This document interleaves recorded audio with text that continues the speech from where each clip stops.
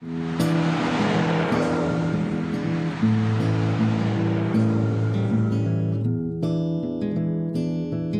woke up from the American dream. We can't afford to fight your power. When people hear the word eminent domain, it's understood that they don't have the assets to fight it. You know, once they put the gun on me, we didn't have a choice. Because, you know, the law is on their side, not our side. So just imagine if every tree, every view, every familiar touch that your family had ever known for 80 years was going to be destroyed by a developer for a plan, for a planned project. It's been nothing but a nightmare where you can't sleep, you can't eat, you can't even begin to function right because of all the harassment, the threats.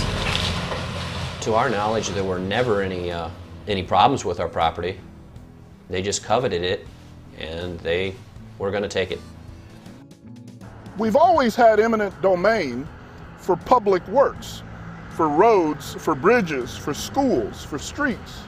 But the idea that we would take private property away from one person and give it to another private interest, that's a new idea. Those that have power, those that have the ability to influence what happens in City Hall are the ones that are going to profit from it. That is exactly what our founding fathers were trying to prevent when the Fifth Amendment to the Constitution was added to the Bill of Rights. You simply couldn't stop it. We couldn't stop it. And it didn't matter how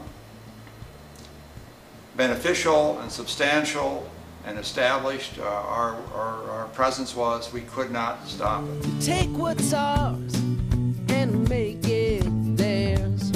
Hey, everyone, nobody cares.